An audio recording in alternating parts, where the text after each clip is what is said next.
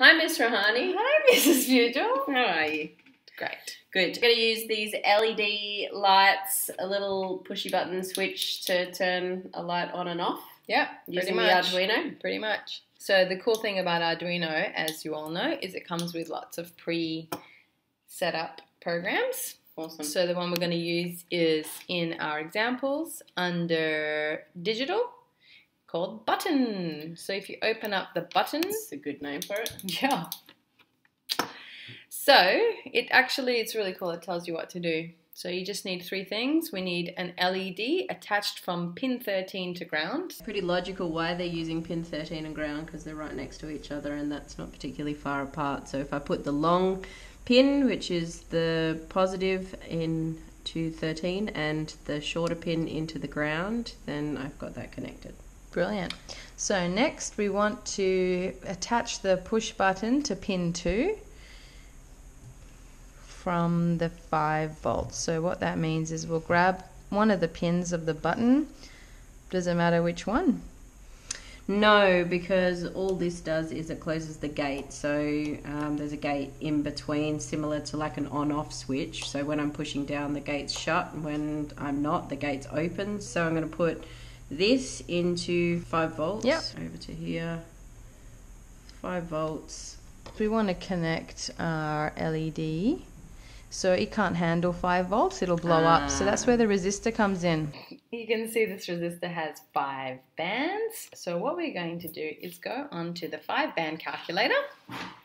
We need a 10 kilo ohm resistor. Yep. And you want to read off the colors? Yeah. So it doesn't matter which way I go. It does actually. Use the thicker one is the end. So this thinner one is the beginning. Okay, that's good to know. All right, so I've got brown. And then black, red, and then brown. Cool. So we've got our 10k ohm resistor, which is what we need. All right. Now if we check our code again, it says to put the 10k resistor attached from pin 2 to ground. So put it one end into the ground and then put another end somewhere, which will connect to ground somewhere else on the breadboard.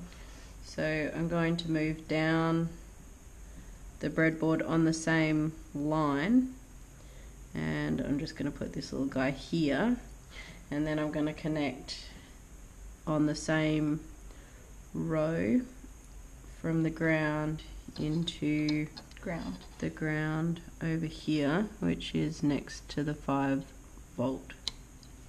So now that you've set up your circuit, now you just go to send the signal from the button back to the Arduino. So I want it to happen at the same time that the button's down, which is as the current's flowing through the resistor. So I only want it to happen when I put the button on. So I'm going to put it in that position, and then I'm going to take it over to 2. So now that we've set it up, we can see that we've got our button pin is pin 2, which we did. The LED pin was pin 13, which we did. And at the moment, the button state is off, basically. So 0 is indicating the button's not on.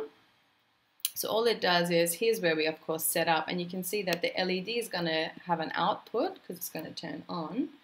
Whereas the button, it's looking for an input. You want to know when is the button on, so the signal's coming back into the Arduino to say, yes, it's on again. And then all it does is it's constantly reading the state of the button, and as soon as you read in that it's on, whenever that button is on, it'll read it in, and it'll read it as high. The input will be high because you've pushed the button down, and it will then therefore turn the LED on high. But if it doesn't read anything, it will keep the LED off. So that's as simple as that. Cool. So let's try that.